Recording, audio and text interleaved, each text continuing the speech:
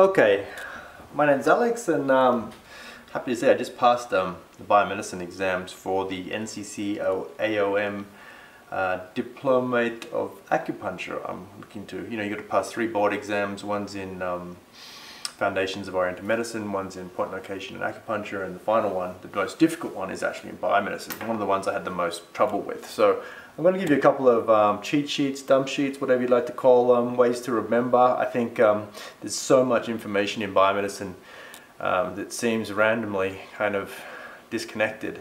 And there's, in the 100 questions that you get, there are just a couple of questions, and you think, is it worth learning all this information for these couple of questions? But there's so much like that, so I really think you need to be confident. So I've got a few dump sheets that I did.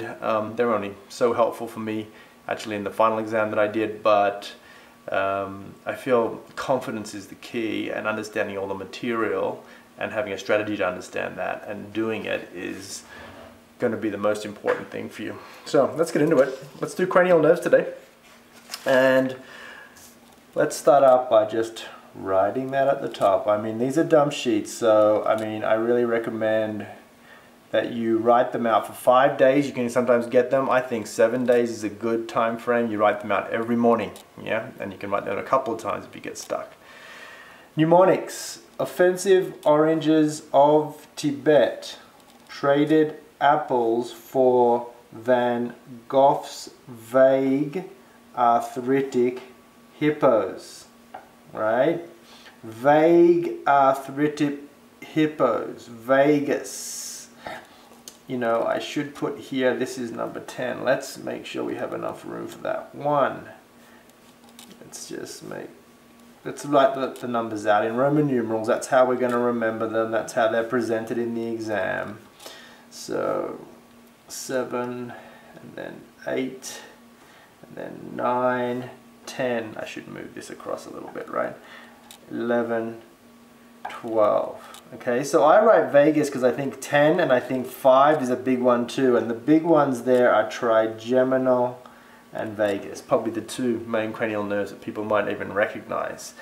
I start at the bottom. For some reason you can start where you like, just like H is for hypoglossal, below the tongue. That's also for tongue movement, we know, right? So A is the accessory. You know, this one is for shoulder. I'm gonna just go down and label and remember the names. I'm not even sure if you have to know the names, but sometimes you do and sometimes you don't. So it's always good to know it just before the exam. Have the confidence either to dump the information, or even if you write this out every day, you will be confident enough to remember it, or have to write it out when you need to and there's a question for it, right?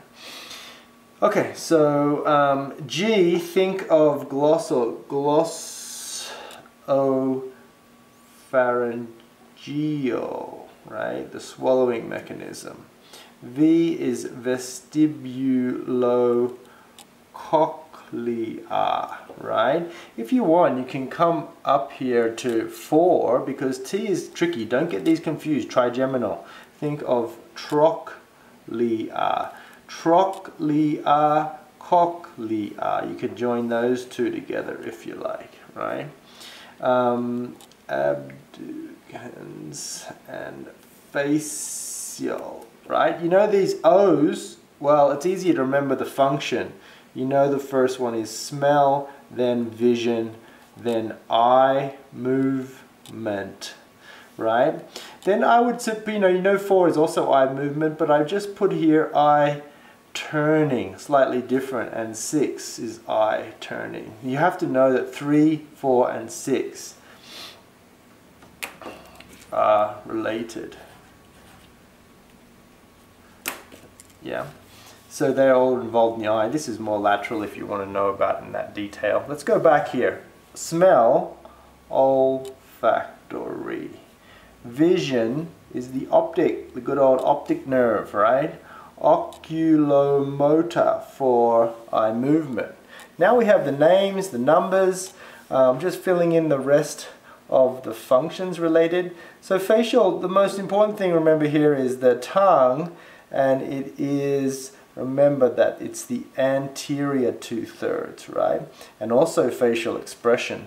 Oh, we jumped out of the trigeminal here. Think eye, nose, think of the TMJ syndrome. Eye, nose, tongue.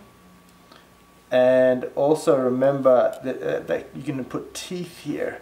But the jaw, TMJ, right? The big thing about trigeminal and vagus also, and the facial, is that trigeminal, I write it in red, stroke. Facial, Bell's palsy. You know, when you got a case and what cranial nerve is affected, that's a very common type of question you'll see, right? So vestibulocochlear, think hearing and balance. We know that one, right? Glossopharyngeal, think about, well, tasting, yes, and it is the posterior 1/3 of the tongue, but really it's about swallowing and gagging reflex, those kinds of things. The vagus, well, it's a whole bunch of functions. I'm just going to put digestion and a URT, upper respiratory tract here.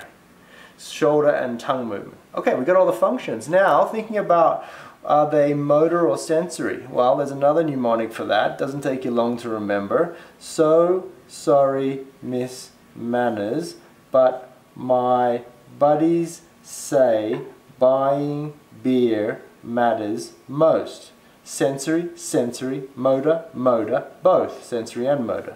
Motor, both sensory and motor, and so on. Yeah?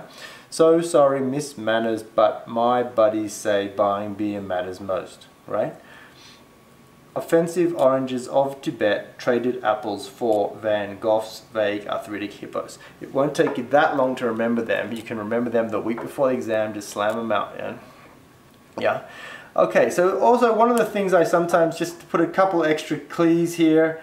Parasympathetic, right? As opposed to sympathetic. Parasympathetic functions, for which ones of these nerves are parasympathetic? You can just write them out. 3, I sometimes put a star next to them to visualize them. 7, 9, 10, well, yeah, that's right. 3, 7, 9, Roman numerals, right? 10. Okay, another thing down here, not related to cranial nerves, but related to spinal nerves. I think this is important as well if you're doing the same exam as I am. And with spinal nerve reflexes, it'll say what, you know, for the reflex for the bicep, what spinal nerve is involved. This is similar relation to the dermatomes, not so much related to the cranial nerves, but related to the nervous system, right? So reflex, think about bicep, brachioradialis, I put BR, too big a word. Tricep,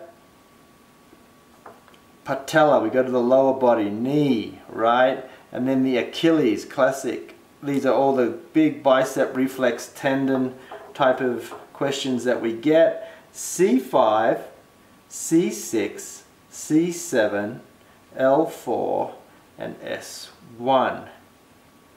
Once you know that, and you can just write that out at any time, just like I did then, you're just so much more confident in answering any of these questions, and you're going to get 100% right.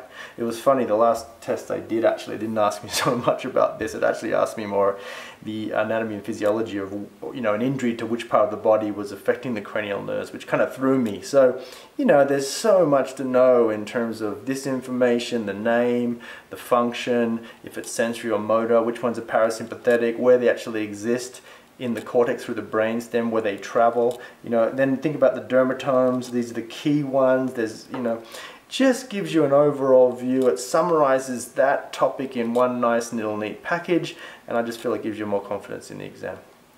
So good luck.